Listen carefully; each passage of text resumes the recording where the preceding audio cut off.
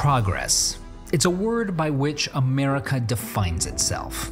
With every generation, we expect more, bigger, better, faster, more affordable. And we usually get it. Your next car might drive itself. Your next vacation might be to space.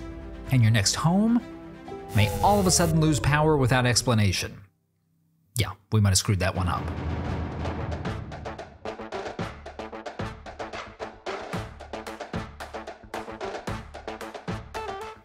The world's largest machine.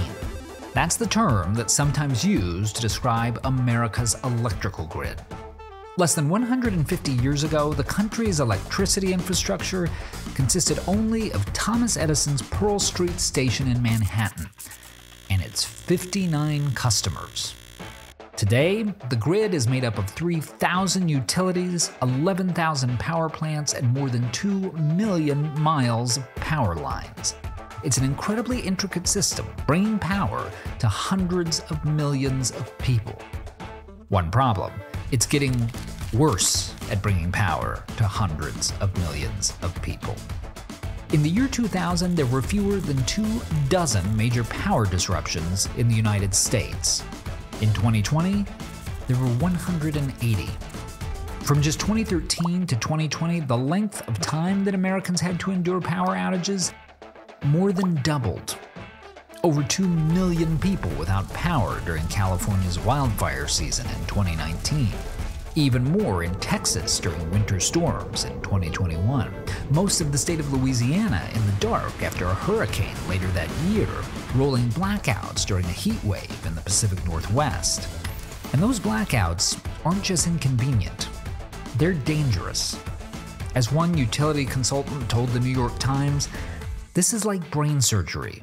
You don't make mistakes. People die when you mess it up." No pressure, guys. So why can't we keep the lights on? Well, there are a number of factors at work. For one thing, a lot of our energy infrastructure is old. Really old. As in, some of it has been around for more than 100 years old.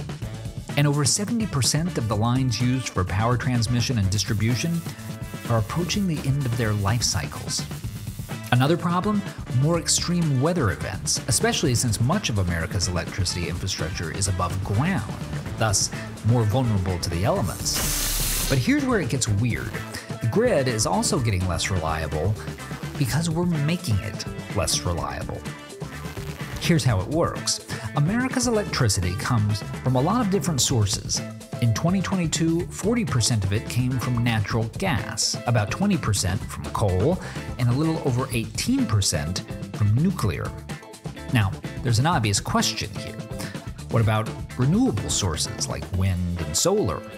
That question is so obvious, in fact, that a lot of politicians are asking it too, which is why more than half of the states in the country are now required by law to get a certain percentage of their electricity from renewables. In 10 of them, the requirement is that they eventually get 100% of their electricity from renewables. That doesn't sound bad, right? If it's all the same, why not use cleaner, more affordable power sources? Well, here's the thing. It's not all the same. In fact, the way we're using renewables is making it more likely that we'll have more blackouts in our future. One of the reasons that energy sources like wind and solar haven't traditionally provided much of our electricity is pretty basic. There are big stretches of time when they don't produce any energy at all. At night, or when it's cloudy, no solar power. Not so much as a breeze outside, no wind power. So, how do we manage this problem? So far, the answer has been to use renewable sources when they're available, and then conventional energy sources when they're not. Wind stops blowing, fire up the natural gas. Sun stops shining, start burning some coal. Now, that means that all those renewable energy requirements aren't that realistic, but hey, it also means your air conditioning stays on during a heat wave. But here's where things get really tricky.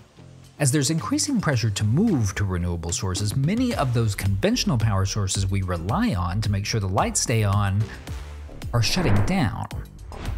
which means that when renewables falter, in extreme weather or even just a series of cloudy days, it's more likely that there won't be enough electricity to go around.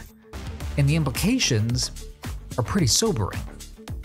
In 2022, the organization that monitors the grid's reliability warned that most of the country was going to be at an elevated risk of power outages in the next 5 years. The year prior, they cautioned that the risks associated with relying too heavily on renewables were, quote, inconsistent with electric power's essentiality to the continent's economy, as well as the health and safety of its population. And the language there is modest, but that's a lawyer's way of saying, we're f***ed. What does this world of shortages look like?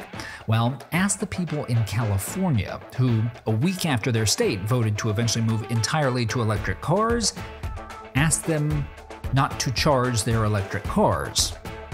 Or the people in New York who've been told that their grid could fail if the temperature reaches 98 degrees. Or the owners of smart thermostats in Colorado, who were locked out of being able to turn up their air conditioning during a heat wave. That's not most people's idea of progress. Whatever goals we have for the country's energy production, Americans have to have the power they need to do their jobs, cook their food, or power their medical devices. And of course, the power they need to watch kite and key videos. I mean, it's a quality of life issue, obviously.